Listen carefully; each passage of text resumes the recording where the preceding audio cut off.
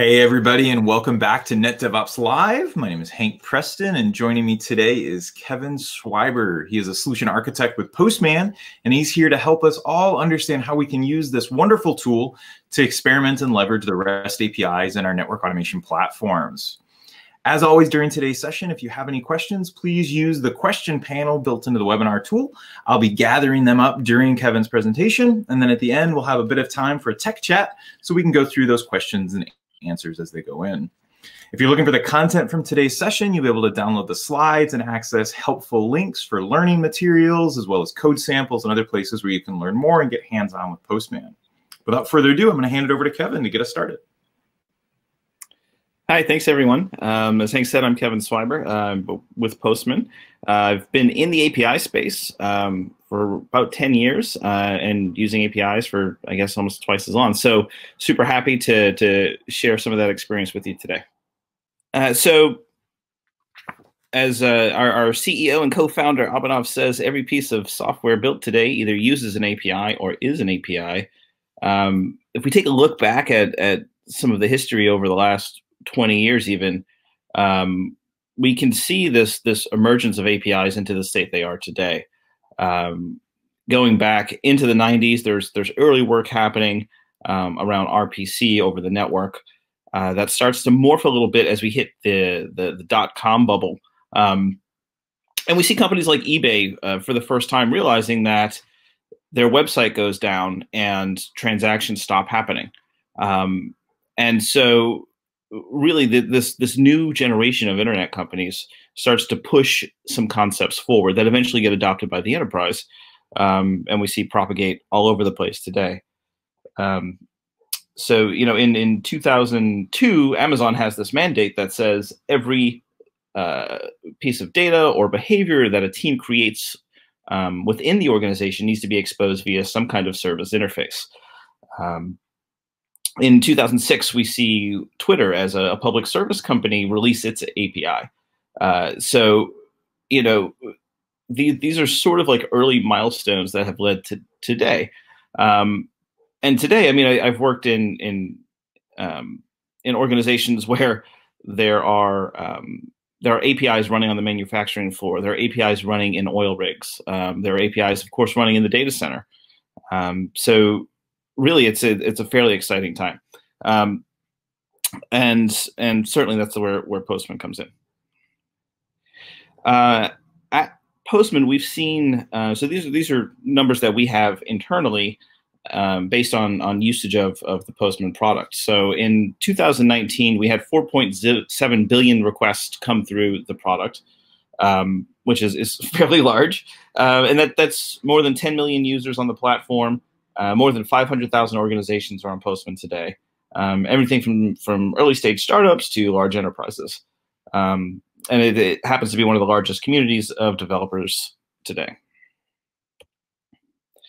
One way to look at the growth of APIs and the significance of APIs over the years is to look at the consumer side of things. And that's really where Postman sits as an API consumer and a tool for API consumers, at least initially. We've seen some movement towards the producer side as well, which is good. But if we take a look at the number of collections that are created in Postman, not only is this sort of a sign of product adoption, but it's also an indicator of the popularity of APIs, right? So fortunately, Postman was introduced at a time when the API craze was at sort of a pivot point, and we've seen it escalate. So today, the numbers here don't really matter as much as sort of the curve that I'm showing. But today we're looking at almost 35 million collections in Postman today. And as I mentioned earlier, we see this across all sorts of industries and use cases. These are all folks who use Postman that we know about, who have signed up for accounts. But it really crosses every section of business. I've worked in the mortgage industry, which was a fairly mid-stage adopter of APIs in various forms. I've worked in healthcare, and certainly being in a product-based business around APIs, we've seen APIs everywhere, of course, retail, IoT, as I mentioned. And of course, in sort of like lower level infrastructure stuff as well. So as we see, a shift or an expansion of resources moving to the cloud, there's tons of tooling in there that is now API centric.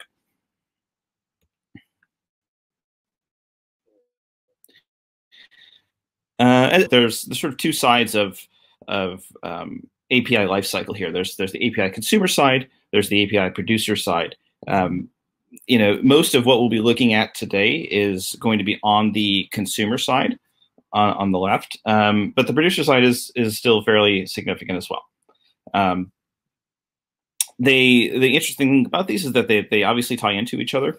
As APIs are designed and tested and published, the consumer side needs to sort of be working in tandem, right? So we can take a look at how to do some of that stuff today, actually.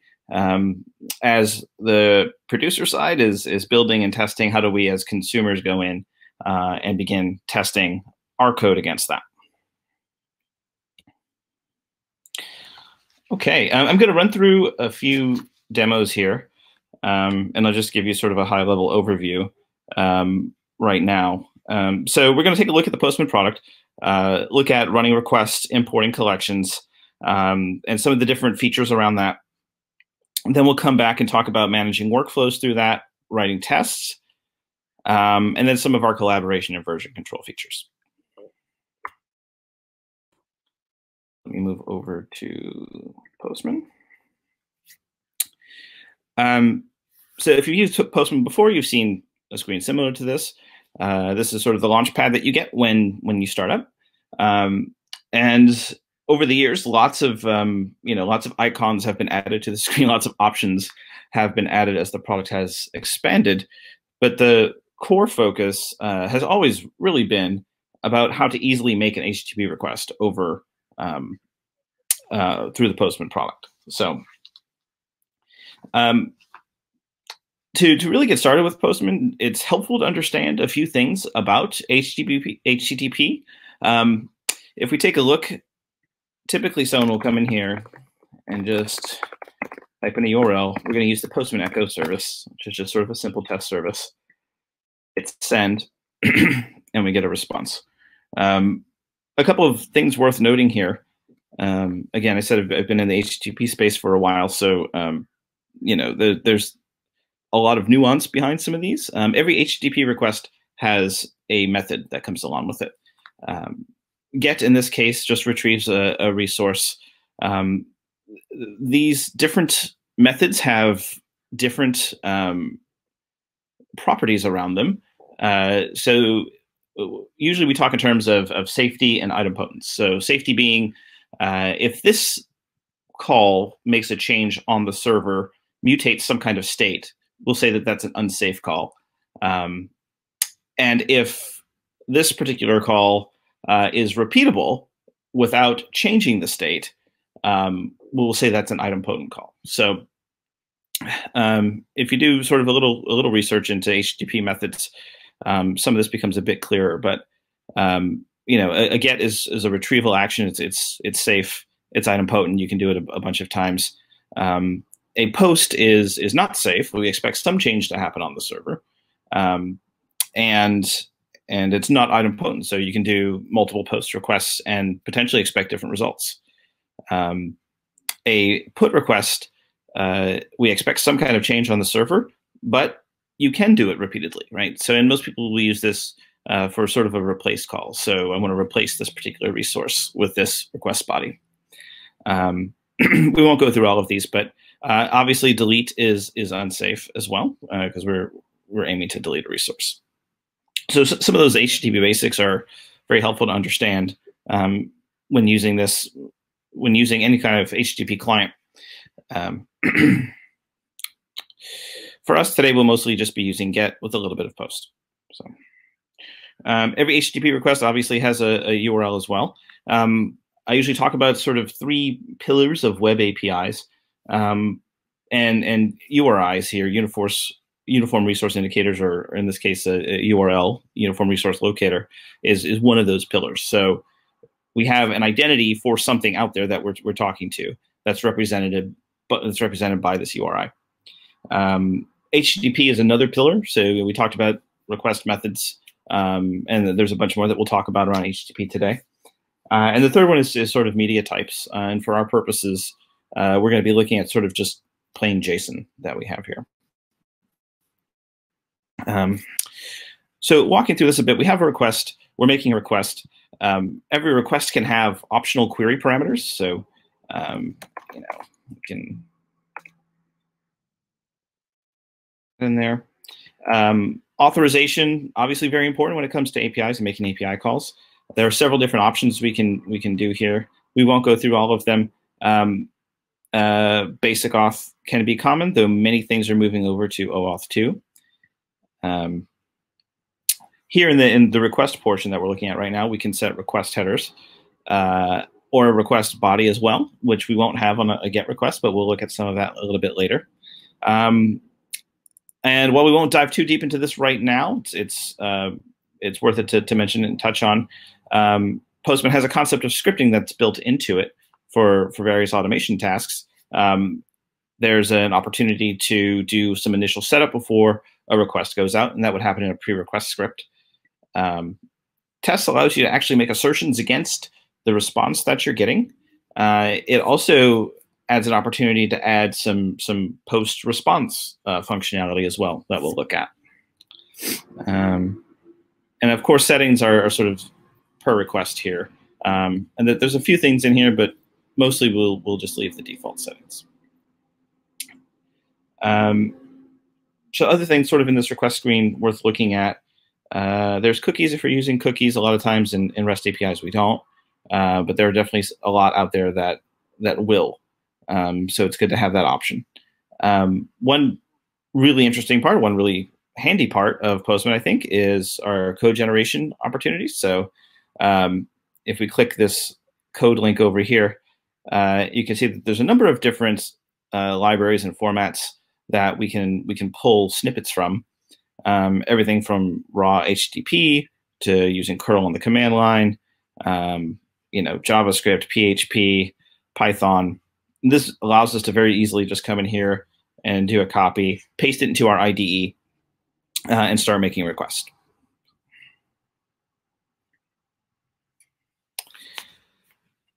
If we scroll down and look at our response pane, a couple of different options for looking at the response. We're using sort of a prettified version of our JSON response. Again, various response headers that we can take a look at. And then there's test results, which we'll get to as well. Actually, a fairly cool feature is this save response option. So you can either save this to a file or save it as an example. We'll look at how that could be beneficial in a bit. So that's sort of an overview of some basic request functionality. When fairly early on in Postman, we realized that the requests are great. It's great to have all this functionality at the request level. What happens when we have a bunch of these? What happens when we have an API that we want to model, to share? And the solution to that was to create a container for a bunch of requests in something called collections. And we'll see that collections is now sort of the primary unit of work within Postman in general. So if we take a look at the sidebar over here, there's a collections tab, and go to a new collection. We'll just take a look at some of these. Descriptions are possible for each collection, and we'll see this in a number of different places in Postman. Each of these will support Markdown, and this feeds into documentation, actually, which we'll take a look at. Authorization can be set at the collection level as well, and then inherited by those requests that are a part of it. Again, we have pre-request and test scripts that can sit at the collection level, and variables, which we'll also get into. If we hit this new orange button over here, we can see a few of the different entities that are possible to be created within Postman. Again, we talked about requests and collections. Environments are a handy use of storing variables and sharing those between collections. There's API documentation, mock servers, monitoring, a fairly new concept that we have called APIs, which bundles a bunch of these resources together. We have the idea of an API network. You can see that Cisco DevNet is a featured partner here on our API network. These are going to be bundles of sort of like curated APIs, curated by the API producer, and offered over our network. For now, we're going to pull in a template called Postman Echo. We'll hit this Run in Postman button, and that'll import it over here. You'll see that it has 37 requests. Collections have the opportunity to add folders as well for further organization. If I mentioned, so we can come in here and take a look at some of this. I mentioned that documentation was an option. So we'll see that this collection has a description associated with it. This request has a description associated with it. So if we hit this arrow over here and View in Web,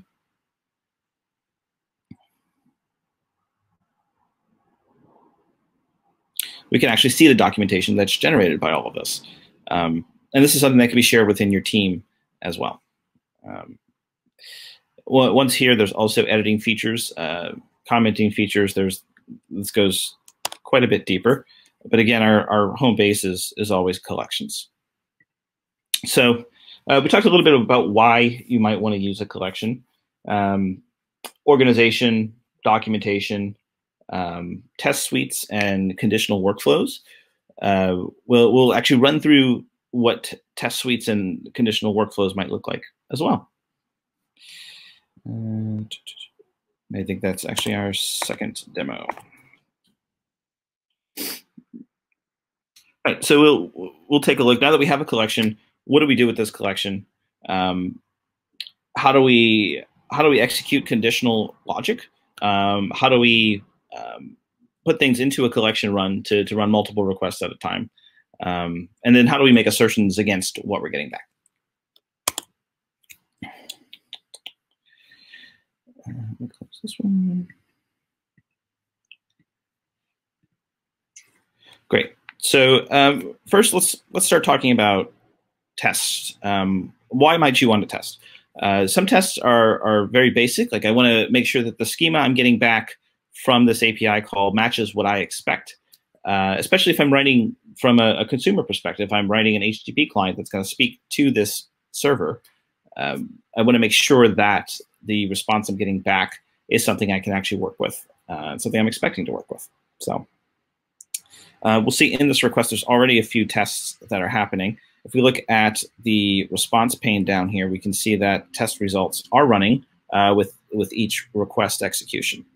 We'll see here that there are certain things like making sure that the status is a 200, making sure that the response has some expectations there. So we're actually going to go through this and write a small script just to give an idea of what that might look like. So earlier we had a request where we had foo equals 5 here. As part of this echo service, we take a look at the response body. We can see that these query params end up coming back in the body in this JSON response. And that's buried under args. And in this case, foo is 5. So we can make an assertion that says, I want to ensure that foo equals 5 from the response body. This place where we're writing the scripts is called the Postman sandbox. It's executed in sort of an isolated environment here, and it's fed certain functionality. So PM is a way to access certain functionality in that Postman sandbox. PM.test states this is a test that we want to execute and look at our results in our test results. So we start by writing a test. We can have a variable here called body that pulls in the response and converts that to JSON because we know it's JSON. And then we can have certain expectations. This expect syntax is coming from a library called chai.js that has a number of different features associated with it. We do have some documentation in the Postman Learning Center, but the documentation is a lot more complete on Chai's official website. So we can say pm.expect body.args.foo to equal 5. And so this is some of the Chai syntax. Again, setting this expectation, saying we want from our body args.foo to equal 5. We can run that. And we actually see we have a test failure here. Assertion error, expected 5 as a string to equal the number 5.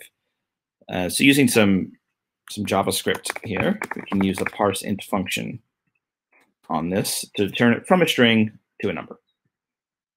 And then we see that pass. Other than sort of schema validation like this, there's conditional validation that can happen as well. And while some of this in complex scenarios can be fairly easy to automate by sort of feeding a schema and saying, make sure this schema matches this body, the conditional stuff still often requires a bit of programming. So we can say, let's do when, we'll say when foo equals 5, we expect another property called bar to equal hello world. So we'll say something like bar is present when foo is 5.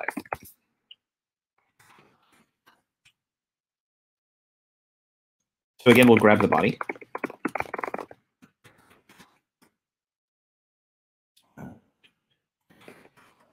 And we'll get foo again.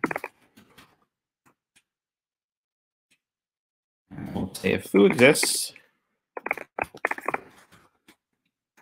and foo equals 5, set an expectation on body.args.bar to equal hello world. So if we run this now, we should see it fail since we don't have bar. Obviously, bar is not in the body, and we didn't pass it in to the query string to echo out.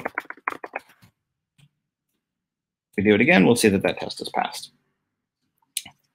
Scripting can get a bit more complicated than this.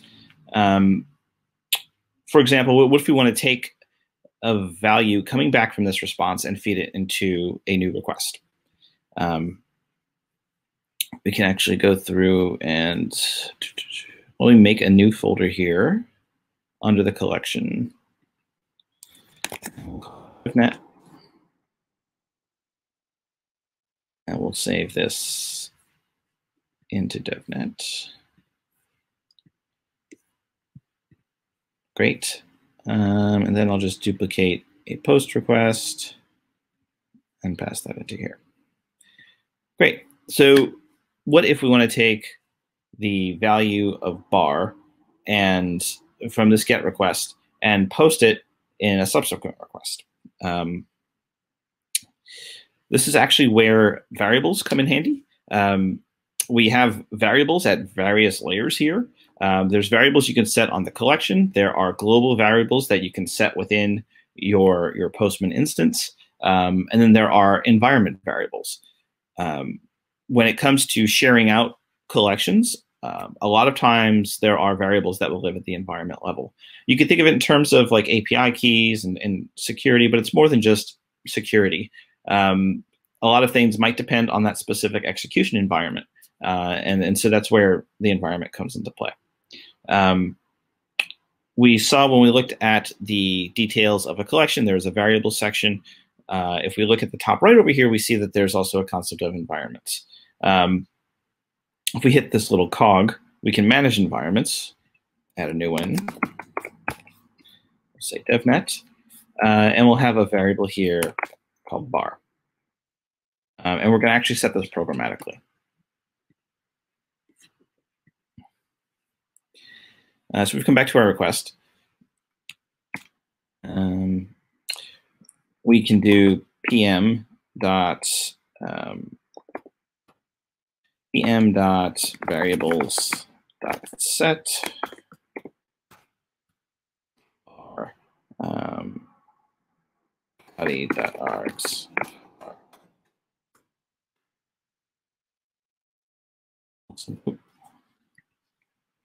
Environment.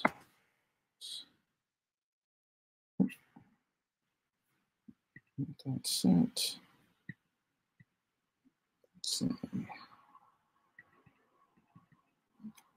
What am I doing wrong?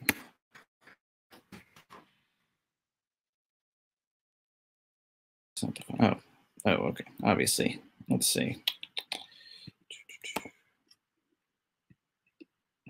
Let's grab this. We want to set our body.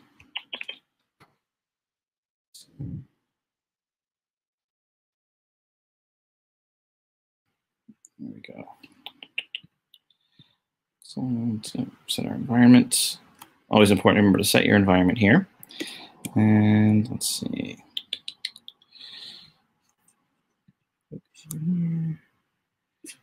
All right. One handy thing over here is the sort of the snippets that we can do to get you started. So you can see I was actually using the wrong variables collection here. So if I go to pm.environment.set, I can set that to bar and then set this.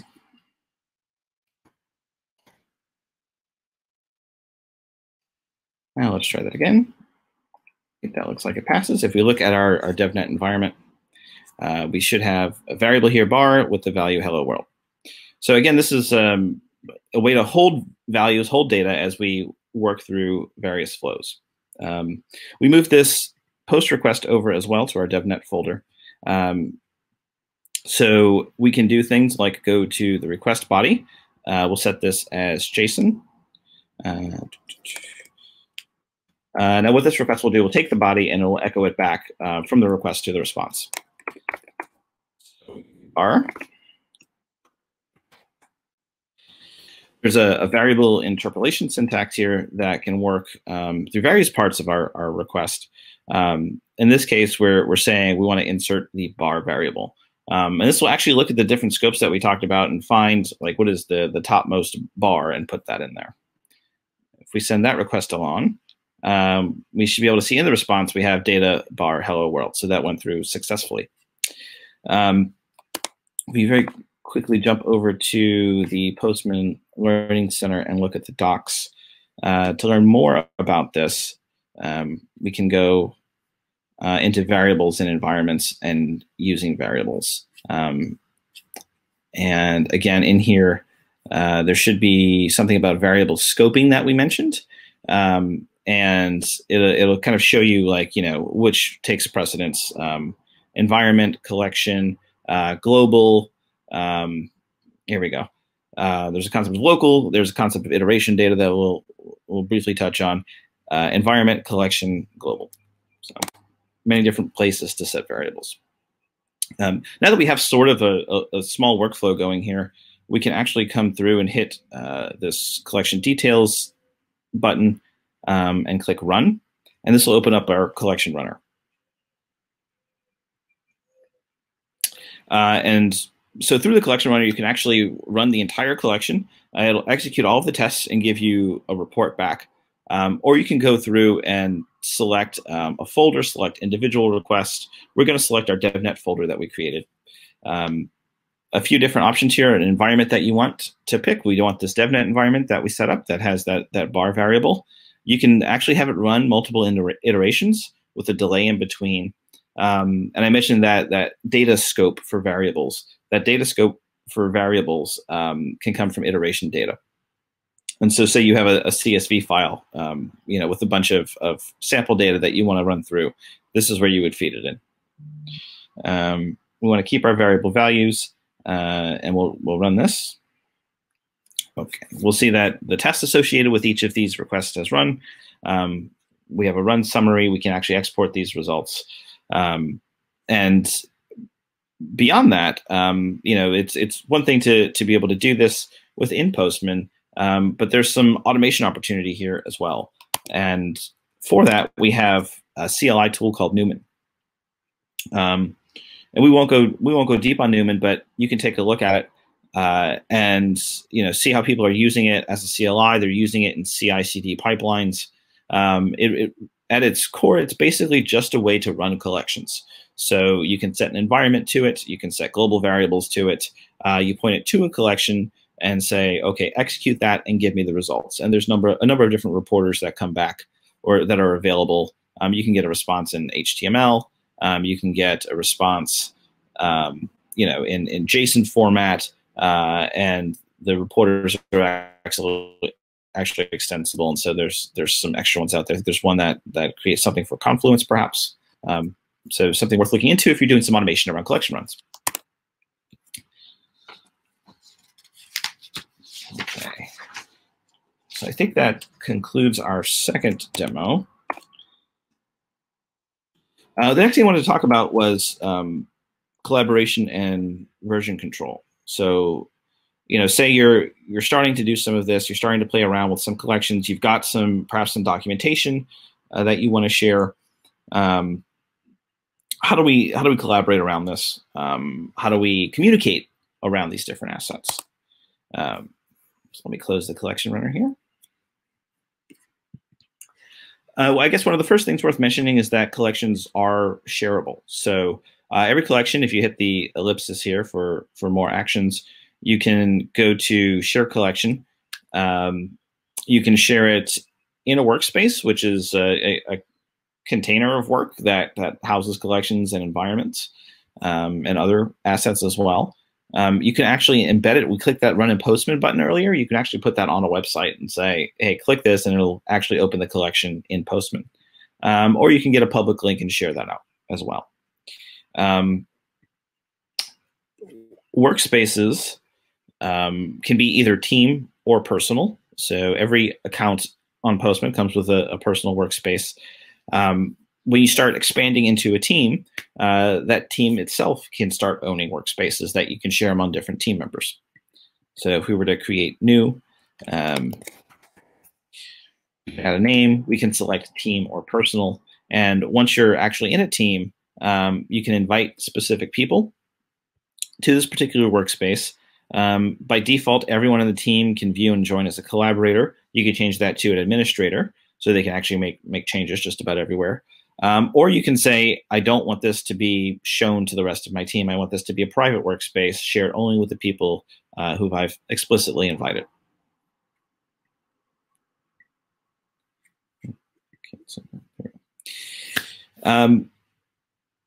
So beyond that, there's also this cool activity feed that you can go in through and see who on your team has made updates recently. We can see Ken Lane has done something, Trey has done something. There's a concept of roles as well. We won't get into, but you can set various roles for editing, for access, administration. And actually a cool feature that I like is if you're on a team, you're sharing things, you want to make changes, you can come through here and actually create a fork of collections. And fork that into a particular workspace. So you can actually fork into your own personal workspace if you want. And what this fork will do will allow you, again, to make those changes independent of what's upstream here. So you're not impacting everyone else. So say we wanted to add another request.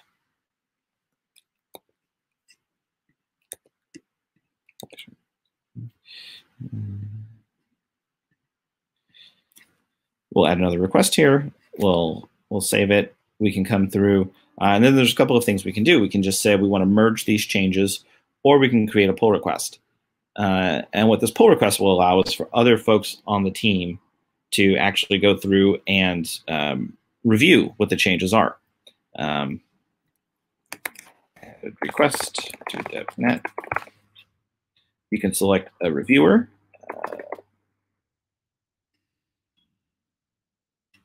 And then take a look at the changes. So so every collection actually has a JSON representation to it, which allows us to do things like sharing. You can export a collection to a JSON file and share that. And And so you can actually put collection files into your source control repository. So you can do diffs on collections. That can actually be a little bit cumbersome because as we've seen, there's a lot that can go into a collection. One benefit of using this model here of going through Postman and doing forks and merges and pull requests is that we get semantic diffing. So we can take a look and see that, oh, a new request was added in this case, right? And see that, oh yeah, tests have changed, and the body has changed, and the description has changed, instead of looking at a diff of JSON changes. So this actually ends up being very handy. You can create pull requests. Again, and that's for review. You can also just come in and say, okay, now that I'm done here, I want to merge these changes.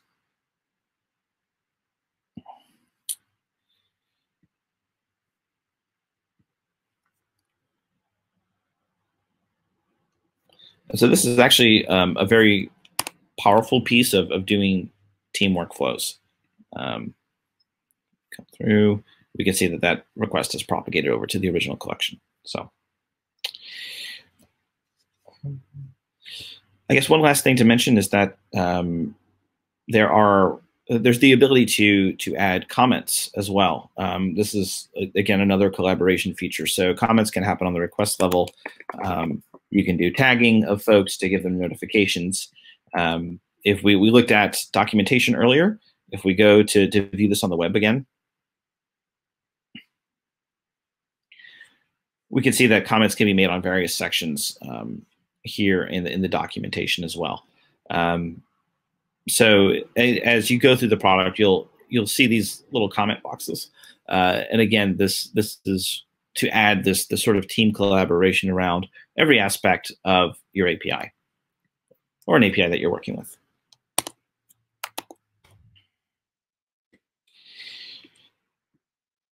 So yeah, we've seen. Let me hit play here. We've seen a couple of different aspects that we've gone through today of Postman and the API platform that's provided. We've touched on a few of these things. There's a lot more. One very deceptive thing, I think, is that you start Postman, perhaps not deceptive, but surprising, is that you can start Postman working with just a plain request. And as your needs grow, there are actually features there to support those needs. So, oftentimes we have folks who are using the product, who are using requests and collections, getting all of their needs met, doing that, and then suddenly realizing that even though they feel like they're a power user, there's actually a lot more involved. We didn't touch on things like mocking, saving examples, monitoring. There's a lot more here. And so to further that education and get some support, Postman has a learning center that we looked at the docs a little bit. There's a lot there. There's also our community forum at community.postman.com, which is fairly active. We monitor that ourselves from Postman, and we also have lots of community participation there. So you'll see folks from the community actually answering questions in addition to asking questions. We have a YouTube channel with a bunch of different videos on there for teaching how to use the product. Here we see in this particular screenshot, it's showcasing the Postman visualizer. So in that case, you can make a request, get a response, and turn that response into something more visual you can work with, like graphs or charts. And that's particularly handy, so you can find more information there. We've just started a Twitch stream with Joyce and Arlemy from our team. It's going really well. It's interesting to watch people go through and interact with APIs and hit problems and solve them in real time. Any questions after this, you can always feel free to reach out to me personally on Twitter at Kevin Swiber or Postman directly at GetPostman. So thank you very much. I'm going to hand this back over to Hank. Excellent. Great job, Kevin. That was really helpful. One of the things I liked the most about the presentation was seeing an expert in Postman highlight the things that you see as valuable. One of the things we've done in DevNet for a good long time is every time we teach a REST API for one of our network platforms, Postman's always been our go-to. And so I've been using Postman for a long time. Back in the days when it was still like a Chrome web app was kind of when we first started using it and going through. But there's all of these new bits. And one of the ones I wanted to talk a bit about was the sharing of collections. And so I write labs. We do video lessons on how to use things. And my go-to model for sharing a collection out has always been to kind of like export the JSON and then include it in a Git repository. And that piece you showed of like providing a URL and all those other ones, how does that work? Like I picture the collection like exists on my laptop and in my client that's there, but when I share it off through the system, like where's it all coming from? Is it just included with the Postman account? Like where are these all being stored? Yeah. So when you have a Postman account, everything that you're working on gets synced with our cloud. So which is great. So you can switch computers and then still get all of your collections, right? But it also allows for things like the Run in Postman button that we saw. So essentially, that's a way to embed that sharing experience. And again, as you mentioned, that public link is going to point to that collection representation in the cloud. Awesome. So that's nice. And so if we give the links out and then as we update our collections, people that are using those links, are they kept in sync? So if someone were to import a collection from me using my link and then I make changes, is it like at that point a shared collaborated collection, or would they have to go re-import it? No, kind of by design, that link is going to point to that collection at that moment in time to sort of prevent drift, right?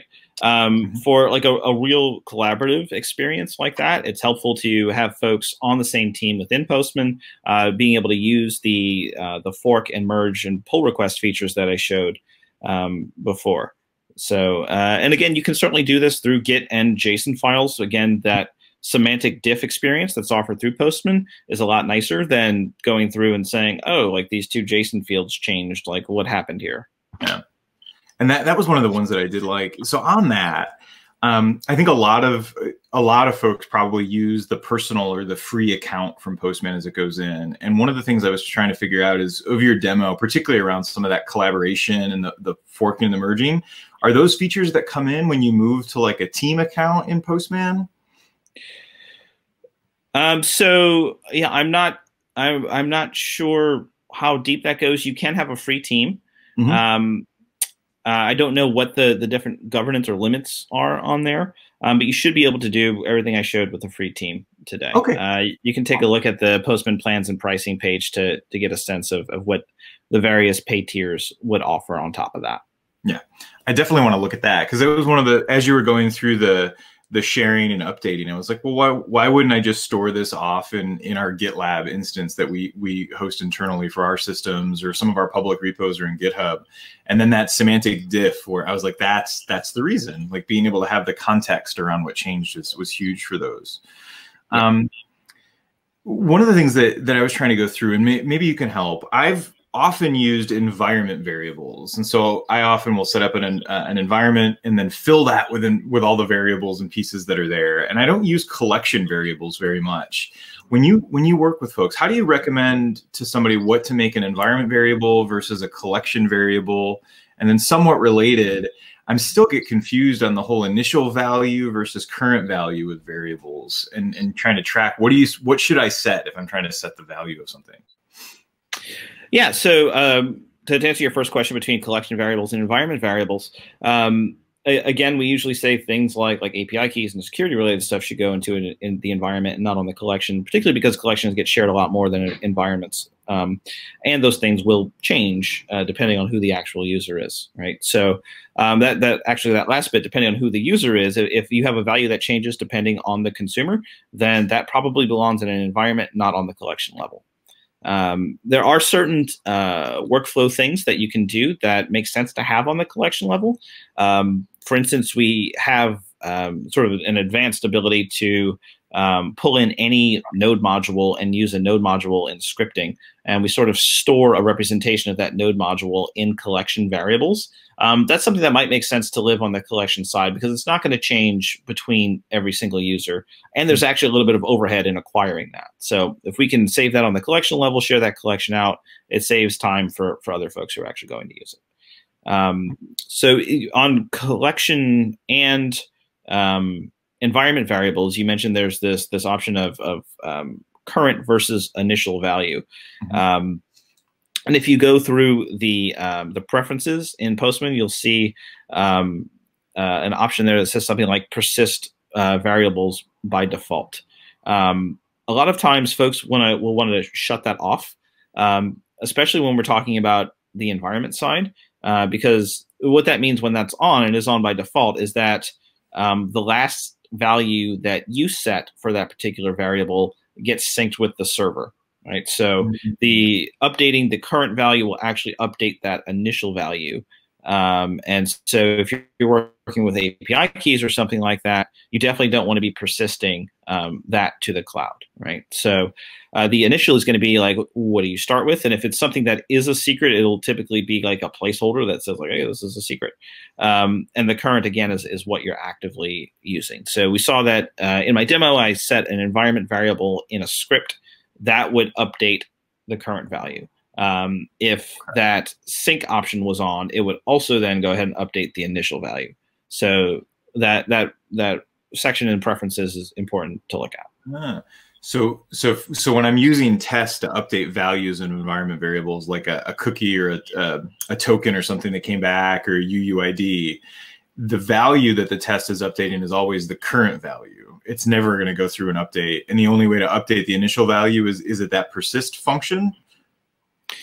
Yes. So either you can have the option on to say persist by default, which it is on by default, or you can manually go through and hit a persist link that's in there. So typically I turn that option off in the general settings. And for those variables or those values that I do want to persist back, I'll go through and I'll hit persist. Okay.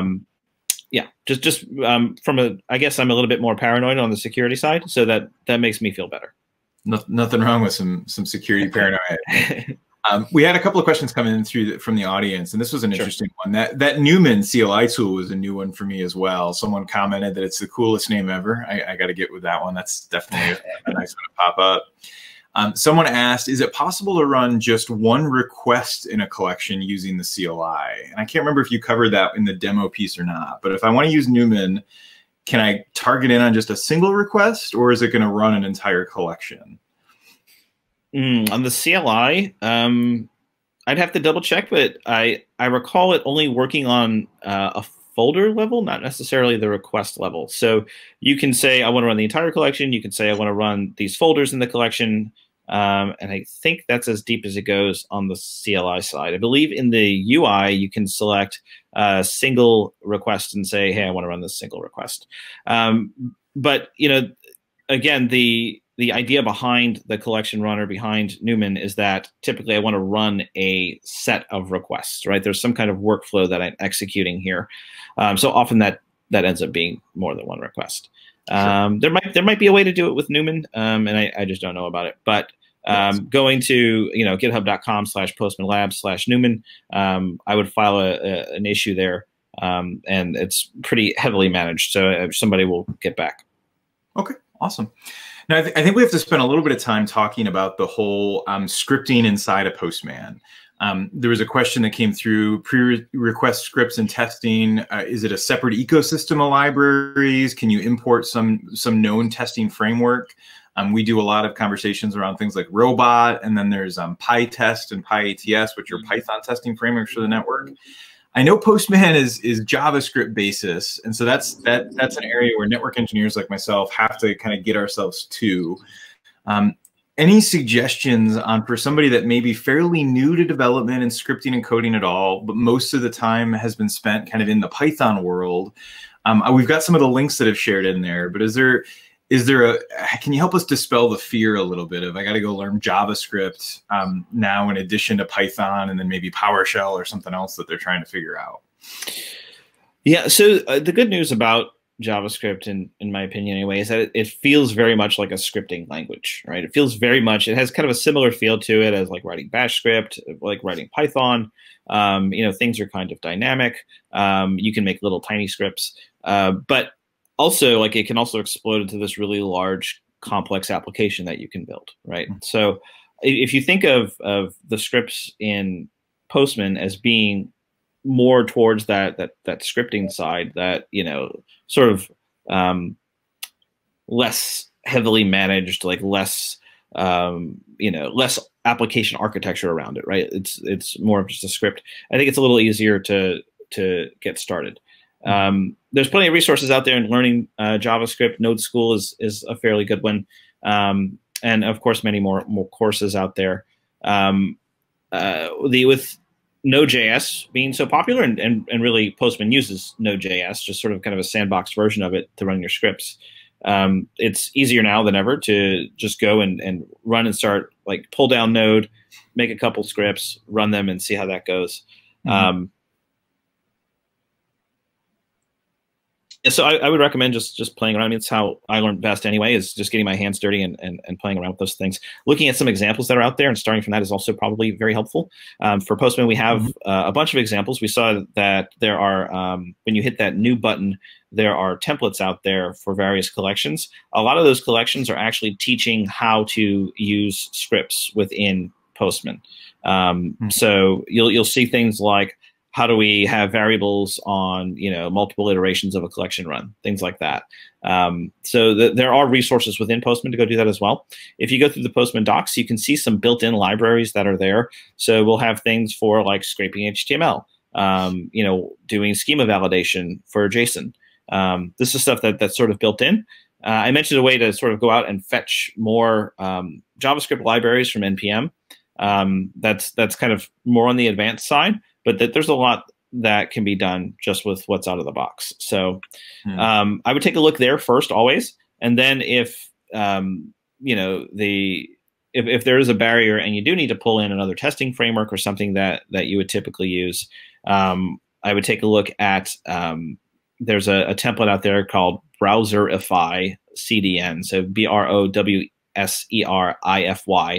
And that template shows how to pull in modules from NPM. So you can pull in testing frameworks, you can pull in utility libraries, anything. Sure.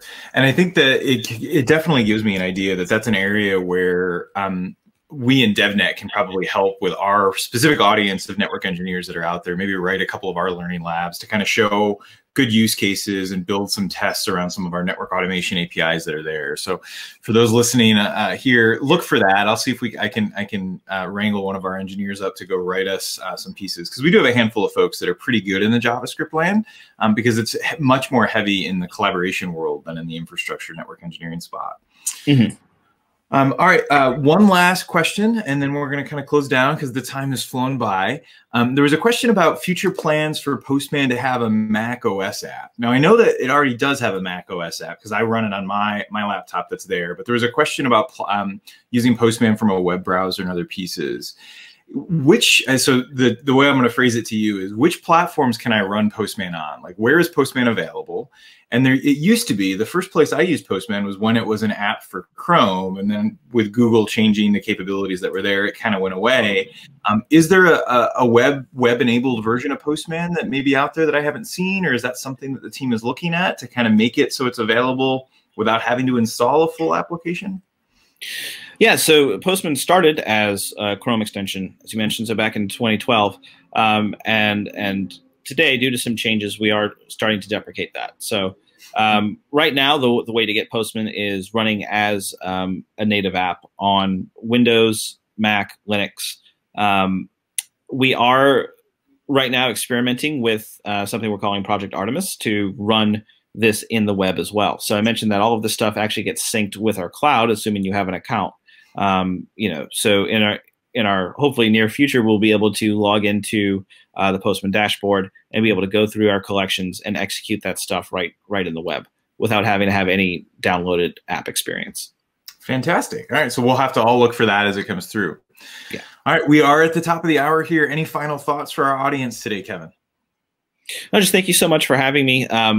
I love working with APIs, so that's why I work at Postman. You know, happy to answer any questions about doing that going forward. Thank you so much for having me.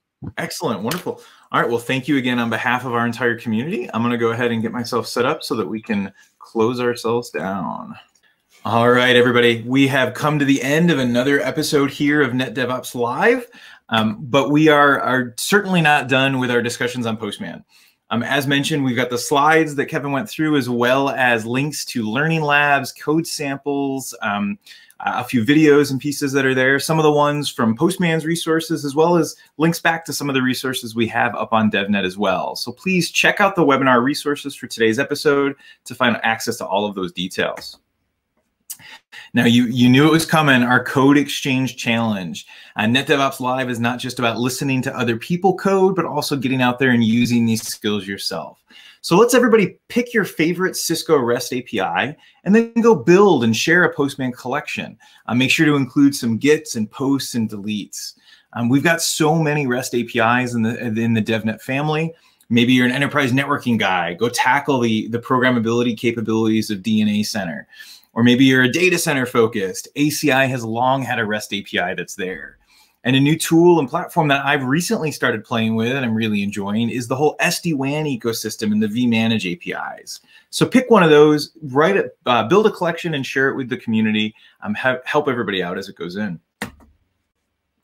Now, if you are looking for more information about NetDevOps in general, we have a ton of great resources. We've got the homepage for NetDevOps, developer.cisco.com/NetDevOps, or then add a /live to view all of the NetDevOps Live episodes that are there. We are in our 3rd season, so we have tons of material that you can binge to catch up on all of the great topics in programmability.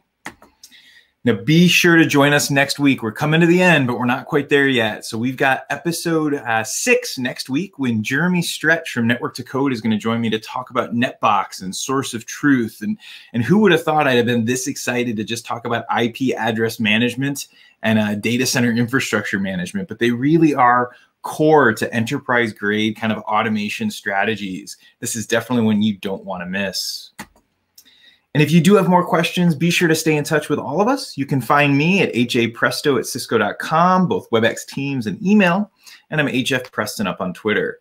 And then be sure to follow Cisco DevNet on all the social medias at Cisco DevNet. We'll find you on Twitter and Facebook and Instagram and all of the places that are there. With that, thank you so much again for joining us for today's episode, and we will see you next time. Talk soon.